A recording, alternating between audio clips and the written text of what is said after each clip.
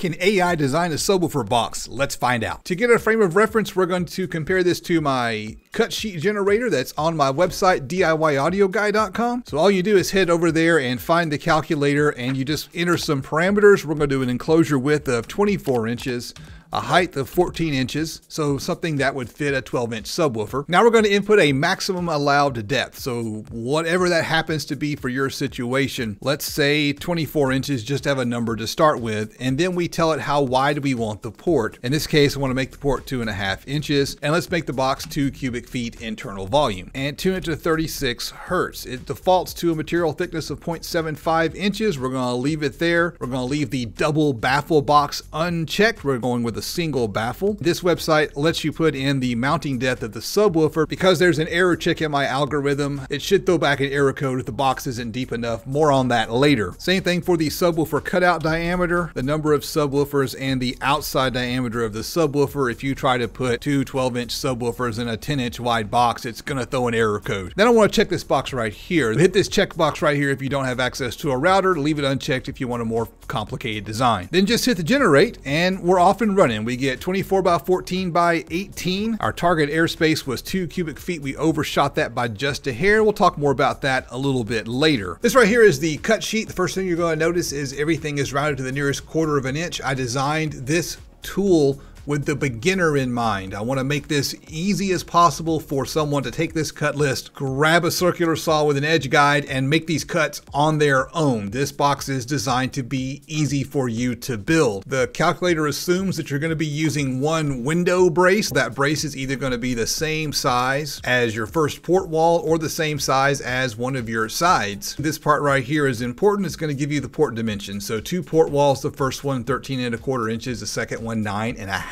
Here's a model of the enclosure in SketchUp. Pretty much all of the parts are going to be the exact same height, 12.5 inches. That's the interior height of the enclosure. 2.5 inch wide port. The calculator is designed to take into account the port geometry as you go into the bend, and it's designed to take into account the length of the material thickness as well. Because everything is routed to 1/4 inch, this second port wall might not be the exact right length, but again, it's designed to be easy to build, and it's going to get you to a reasonable margin of error. Now the question is, if we put the same information into AI, what kind of results do we get? If I give AI a prompt and the AI prompt doesn't give me the result that I need, I can always go back and argue with the AI, tell it it's wrong, and it will eventually bend to your will. But that only works if you know the AI gave you a bad answer. So I'm going to go at this from the perspective of someone that does not know how to design an enclosure, someone that might take that first result from the AI and trust it. Because there's no doubt in my mind that you can sit down and spend 3 or 4 days arguing with the AI, and eventually it's going to give you a box design. But you're not going to know to do that or even how to do that unless you already know how to design the box in the first place. So we're going to give it a simple prompt and see how well it performs. First up is Claude. I've started a whole new chat window that's independent of any previous chat, so Claude should have no active working memory of any conversations I've had with Claude in the past. I'm going to hit the go button, and we're going to sit back in real time and see what happens.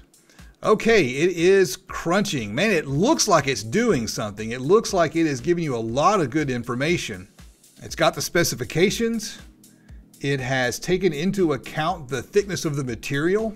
It's giving me a cut list. It's giving me instructions on how to assemble the box, construction tips like using dado joints and bracing. It's telling me to use 2-inch wood screws. Okay, I think we've got it. It has given me a tuning frequency. It's given me the -3 dB down point. That's something we could verify. So we have our first problem right here. Claude did not make the net internal volume 2 cubic feet. Now I didn't tell it to, I just gave it 2 cubic feet. Claude did not know that that's the internal airspace. Claude botched the port. The port height should be 12.5 inches in order to make that port the same height as the rest of the box. Yes, you can make it 12 inches, but you would have to do some extra woodwork to pull that off. And the port length is 7.5 inches to get that 36 hertz tuning frequency. Let me pop over to my port calculator on my website. We're going to go with 2 cubic feet, 36 hertz, 1 port, and 12 inches, which is what Claude has, and 2.5 inches wide, which is what I asked Claude to do. And I'm going to hit the shared wall slot port because we're trying to make a slot port enclosure. I even told Claude that. And I'm going to hit calculate. This port should be 25.4 inches long. Claude is giving giving us 7.5 inches. So Claude's port is not just wrong, it is off by a wide margin. Hang on, let me double check something.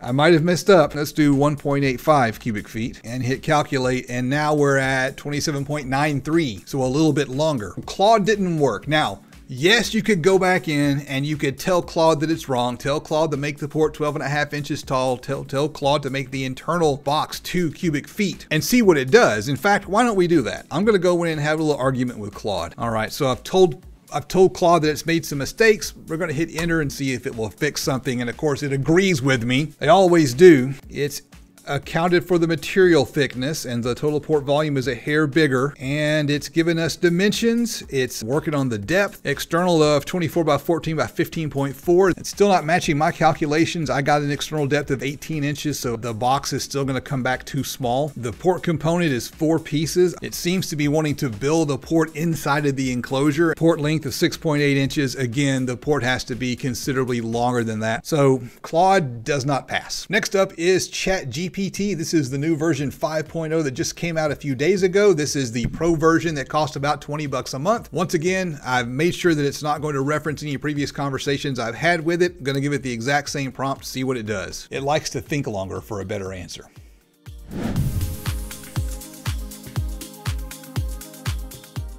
It seems the big difference between Claude and Chat GPT is Claude's going to put something on the screen to give you something to look at and keep you, I don't know, entertained, while Chat GPT is just going to give you this vague planning the port divider or whatever the case. All right, 2 cubic feet, 24 inches wide, 14-inch exterior. So its external dimensions are once again too short. I came with 18 inches. It comes up with 16.875. 0.875, what is that? Is that 7/8 of an inch? Now, one thing I find interesting, it's giving me a port physical link with a 27.6-inch center line. This tells me that it has probably remembered a past conversation that I've had with it about the correct way to design and lay out a port.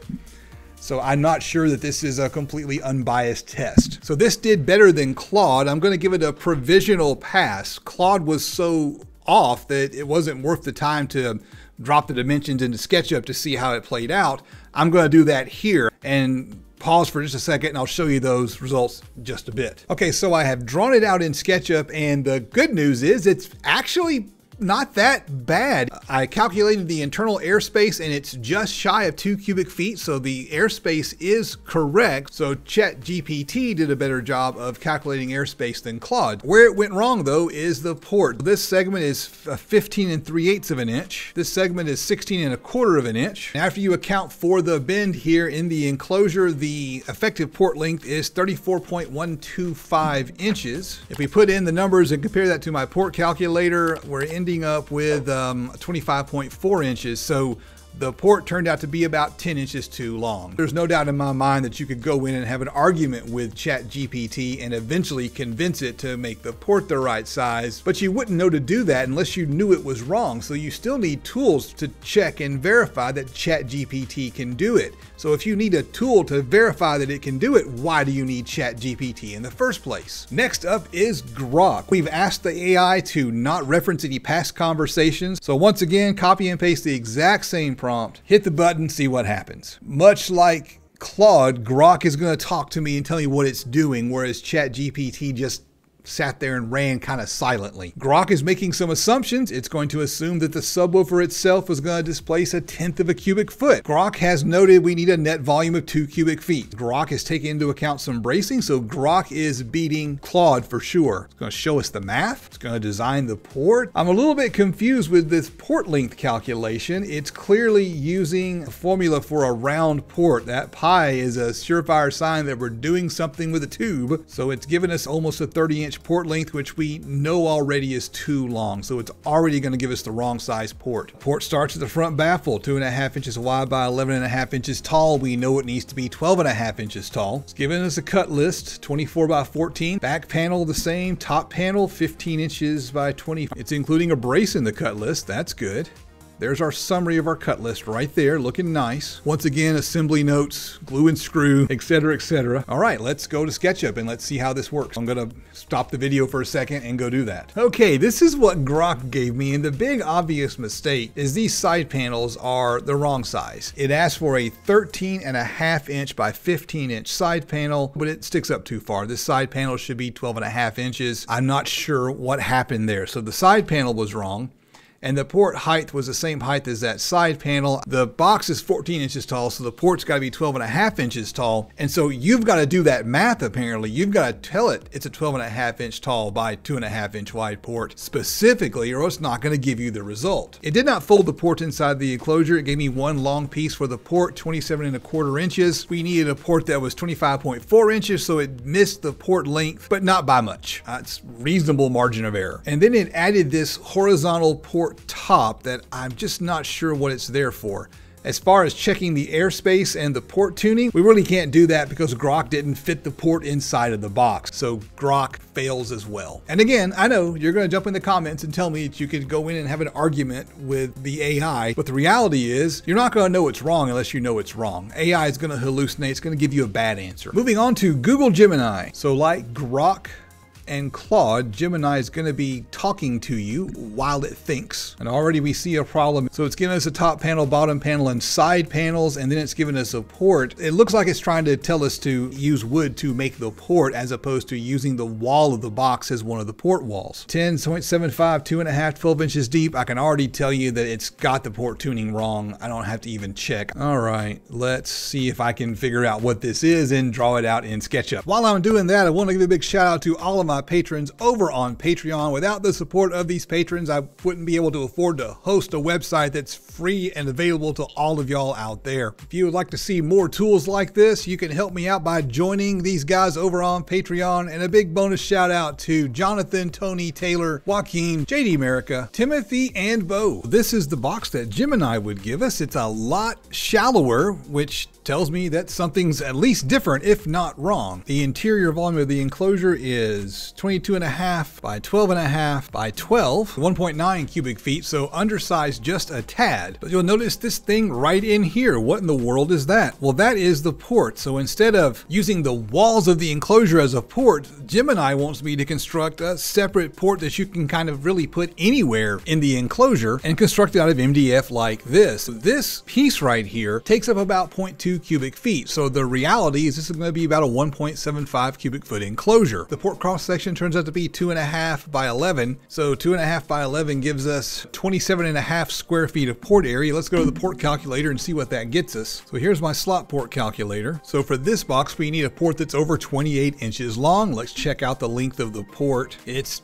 10.75 inch long. That is not right. That box is not going to get you what you're looking for. Now, I fully expect people to be down in the comments right now saying, yes, AI can do this and I'm entering the wrong prompt. But the point of the video is to show you that AI really can't do it unless you already know how to do it. If you don't know how to check that AI gave you the right box, then you're not going to be able to give AI the prompt to give you the right box. And if you know how to check that AI gave you the right box, you don't need AI. You've got other tools that you can use to get the box right. That's why I built this website. I wanted to give you tools so that you could design and build your own subwoofer enclosure. My long-range plan is to build this out into something bigger and better. That's going to take a little bit of time. In the meantime, all it can do is generate a cut list. But it's not just your boring everyday cut list. The goal here is to give you something that's practical, something that's relatively easy to build. This L port right here is very straightforward and easy to build. It takes advantage of the existing walls of the enclosure to build part of the port, and it solves all the math for you. It's got the port geometry worked out for you, so you'll get the right port length to get the tuning frequency that you're shooting for. Not only that, the website assumes you're going to want some bracing. It's done the math, and it assumes that you're going to use 4 corner 45s inside of the enclosure. It assumes you're going to have some type of brace in the middle of the enclosure, like this window brace right here. It also assumes you're going to use a pair of cleat style braces like this one right here.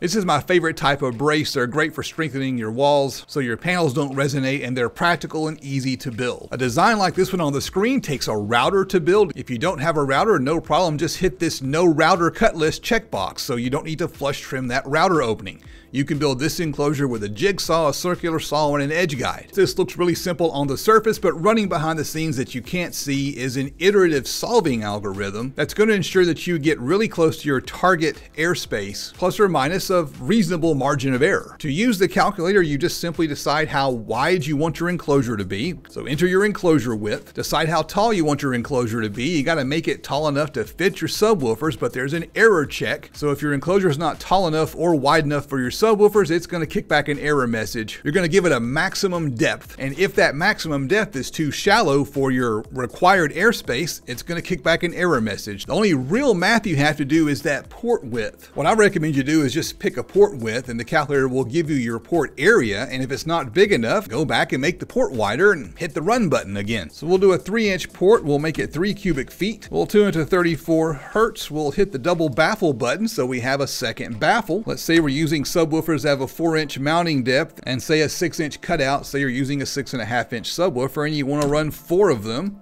and they've got a 7-inch outside diameter. We hit generate cut list and we get an error message because this box isn't wide enough for 4 6.5-inch subwoofers. That's an easy fix. We're going to go in and kick up the width a little bit and hit the generate button again. Now it's given us the total external dimensions. It's given us 2.998 cubic feet of airspace, and that's after taking into account the internal bracing. And we got a 25.5-inch port cross-sectional area. The cut list is going to give us a top and a bottom. That's going to be the full width of the enclosure and the full depth of the enclosure. Then all the other pieces for our no router cut list are all going to be the same height, in this case 8.5 inches, and feel free to double check the math. And if you find an error, you can shoot me an email. My email address is on the website. In this case, it's going to require one port wall that's 12.75 inches long, and then it's going to give us some advice as for our window brace. There's 2 ways to do this. If you have an L-shaped port, you can use a port that's the same length as that port wall, and it's designed so that the port wall and the brace together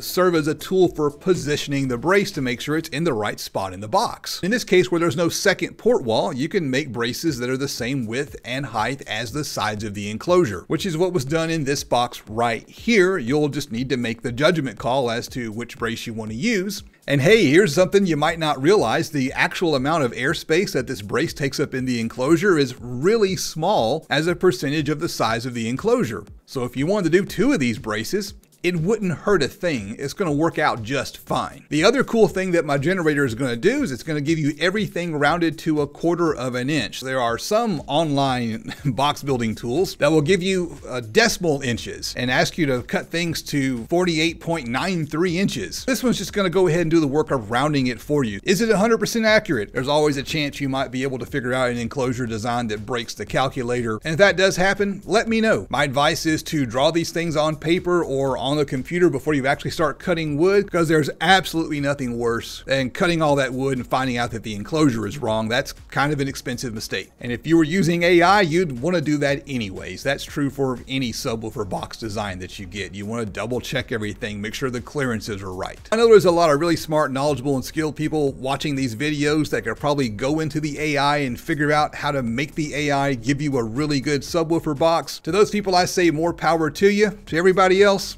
this is your tool. This is what you want to use. I'm Justin. This is the DIY Audio Guy YouTube channel, and I will see you on the next adventure.